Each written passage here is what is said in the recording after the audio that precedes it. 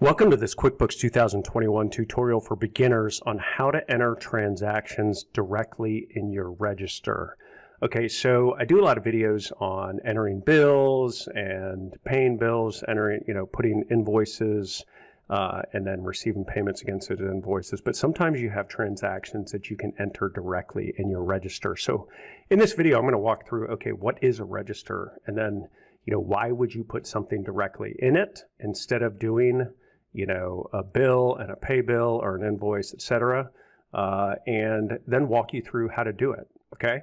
Now, the first thing to understand in QuickBooks is they have what's called a register for every single account, all right? And a register is just kind of like a running total. If you used a checkbook, like a personal checkbook back when people handwrote checks, and some people still do, but handwrote checks, and you had to put in you would write in, okay, what was the date, what was the check number, who did I pay, and how much was the check, and you had a running total of what your balance was. That was a paper check register, okay? And a check register in QuickBooks is the exact same thing. It's just within the software, all right? And the difference is there is a register for every single account you have in QuickBooks, all right? Now, you'll see on the home page here, there's a check register, this right here, okay, and if I go say use register, I click that, I say use register, it's going to ask me which bank account register do I want to use. So let me look at an example here. If I say just the checking in this sample file, you'll see that there's all these transactions. So in QuickBooks, if I go up to, let's say, banking write checks, and I put in a check and I write and pay to the order up, and I, put in the account, I put in the amount, etc., and then save and close, it's going to record that directly in the register, all right? So just like in the old days with a personal checkbook, you write the check, it's going to put it into your check register so it can keep this running balance of how much you have in the checking account, okay?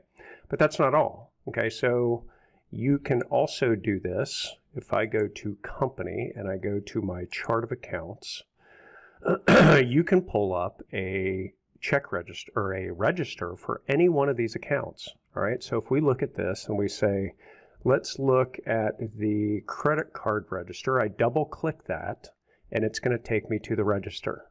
All right, so anytime you want to go to the register for any account, and if you would do this so you can see what's going on in the account, what's made it go up, what's made it go down.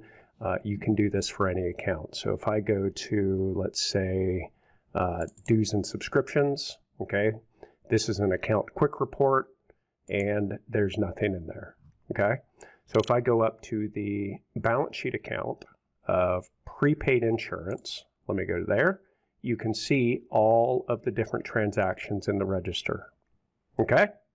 All right, so now you would use the register for situations when you don't need to necessarily enter a bill or an invoice. So let's say it's just a deposit you're making to the bank.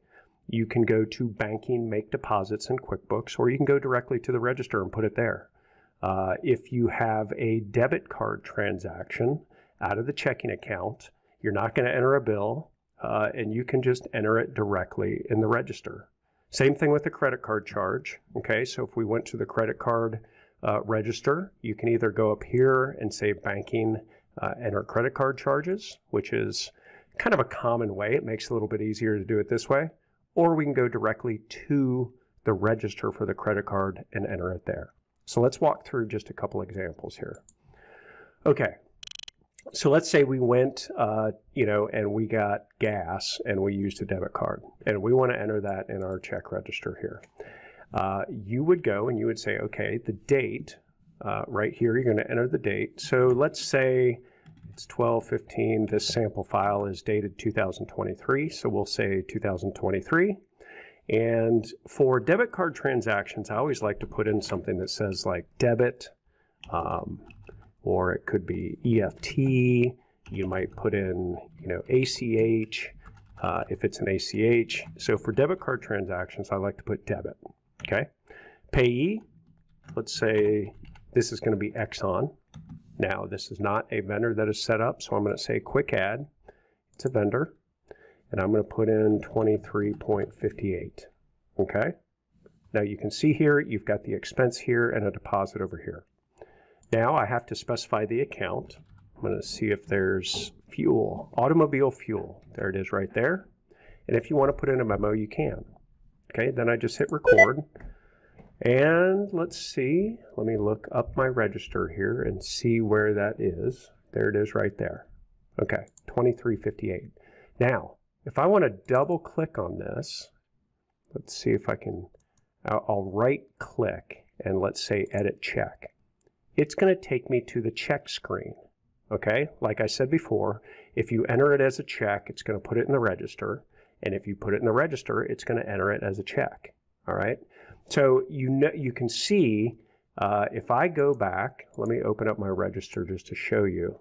There's not a ton of detail on here. It's just basic information. It's the vendor name, the check number or debit, the account, and the amount. And that's it. But if you need to enter more information, such as you want to, put this as a billable expense to a customer, you want a class transaction, you're going to have to go to the check. Okay, so there are some limitations of putting things directly in the register. But this is a simple way to enter transactions quickly and not have to go to write checks and go through all that. Just go directly to the register. Okay, same thing now. Let's say that we made a deposit. Same day, 12/15/2023. We're going to say deposit. There's no payee, but I'm going to tab over to the deposit and I'm going to say $150. And let's say that this was a rebate of some utility costs. Okay, so generally I'm going to put that against the expense account to reduce the expense. And it's a deposit of $150. This was just like a check that came in, or maybe an automatic deposit to our checking account. And I'm going to put that right there. Okay, so you can see up here the $150 right here. And if I edit this, edit the deposit, it's going to take me to that deposit screen. So again, if I did it directly through the deposit screen, it's going to go to the register. And if I do it in the register, it's going to go directly to this deposit screen. Okay, let me close this out. Let me show you one other example. If I go to the credit card register, so I'm going to go over to my chart of accounts and let me find the Quickbooks credit card. Okay, we're going to say this, and I'm going to say that we had a charge, let's say, I'm going to say express delivery service, and I charged $51.22.25, and we're going to say postage. Okay, and if you want to put in a memo, again, you can. And again, it's just directly in the register. There it goes. Okay. So if I look for this, let's say I want to edit this, it's going to take me to the enter credit card screen. Okay, so again, this is just a different way to enter transactions in QuickBooks. And sometimes it's a much quicker way if you're not using the bank feeds to enter your transactions. All right, let me show you one other thing, and this is a way to look at your register. I'm going to go to the checking register. And you'll see here, it's got the account and it's got these 2 lines per transaction. If you click this down here, you're going to see 1 line, and it just makes it a little bit easier to read. Okay, so it's got, the basic information. Again, if I did 12/15 and I said debit, and let's say I went to Exxon again, automobile fuel, 2513, hit record. And there it is, directly in the register. Okay? So those are the basics of how to enter transactions directly in your register. If you have any questions, any comments, please feel free to leave those below. Be happy to answer those for you. Also, head over to the QuickBooks University at qbuniversity.org.